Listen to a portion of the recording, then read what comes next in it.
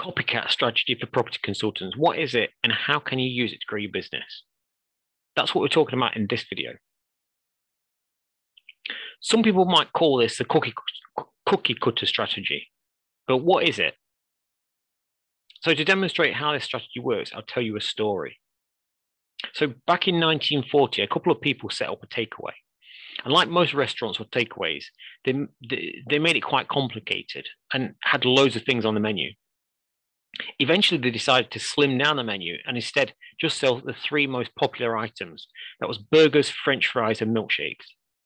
But because they reduced the menu, it meant they could make the food much faster and it was cheaper to buy. They made it so simple that they could train anyone to cook the burgers and deliver the food within a few minutes of someone ordering it. This was the base for McDonald's, and by getting that one takeaway set up properly in a way that anyone could do it, it meant they could copy that business to other locations. They've now got over 36,000 restaurants around the world. Now, if they'd not used this strategy, it would be almost impossible for them to grow so big, never mind have over 36,000 restaurants. Now, I think the sole reason for that is ownership. One of the main reasons this strategy works is about staff buy-in. The people inside the business actually own it. So they make sure it works because they've invested their own money into it. And the same could be done in your own business. So let's talk about how you could use the copycat strategy to grow your property consultancy.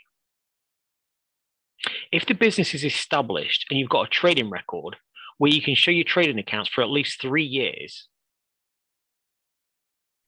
if it's got good profit margins that are consistent over time, if it has a defined customer type or a particular group or segment that you can say are your target customers, and you've got the data and history of working with that segment for a long time,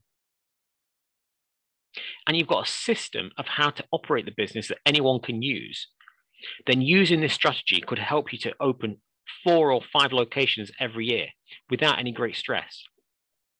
It's a fast way to build a business footprint.